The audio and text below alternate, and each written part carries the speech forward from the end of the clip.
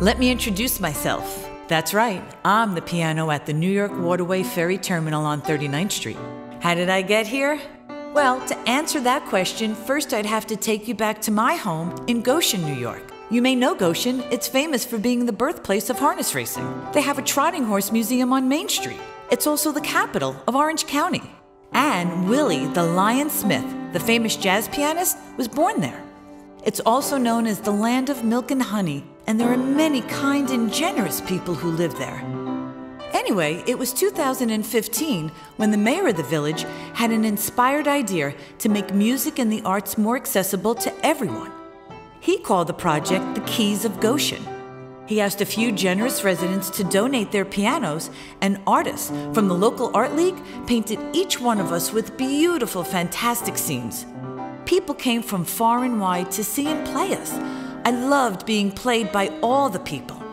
And after a wonderful summer in the village, we were all auctioned, and I was over the moon with excitement when I found out that my buyer wanted to gift me to someone who would make it possible for even more people to see and play me. The founder of the New York Waterway Ferry Terminal. I enjoy music, I enjoy opera, and it just makes life more pleasant, you know? Even if people don't understand good music, when they hear it, they've got to be touched by it, you know? They've got to be moved by it. And that's what it's all about, just making people's mood a little lighter, their burdens of the day a little softer. It reaches people and it brings people together. My piano here, I think the only thing that I put any marks to line up before I started was the face of the Buddha. Other than that, I opened the paint and I started on one end and I worked my way around, letting it become what it became all by itself, pretty much. One of my favorite Pink Floyd quotes from one of their songs to put on the inside. And so many people ask me about, well, isn't that kind of a little bit morbid? And if you knew the song, it's not. It's, at least I have my piano, is what it's trying to get across. Is that the whole world could fade away, but as long as I have my piano, I'll be okay. It was actually very hard to let this go. Not many people would let go of a baby grand, and it was very difficult, but I knew it was the right decision.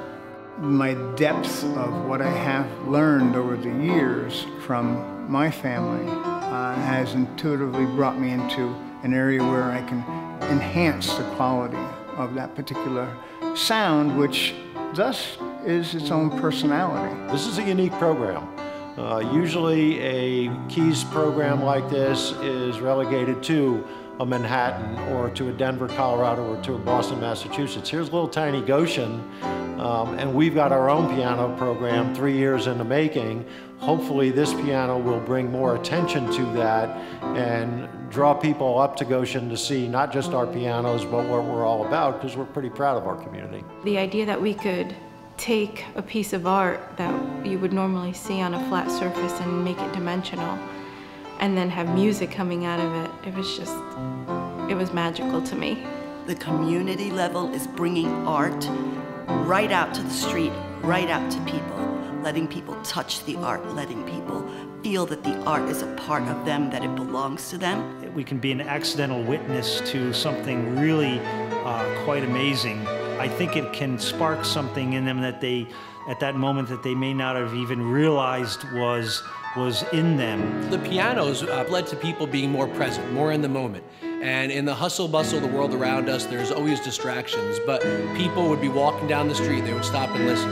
You have people that haven't played piano for 20, 30, 50 years who start playing again because it's right there, it's on Main Street, it's exciting, it's beautiful. So it really has led to an increase in community engagement, and that's really made Goshen a community that's known for arts and music.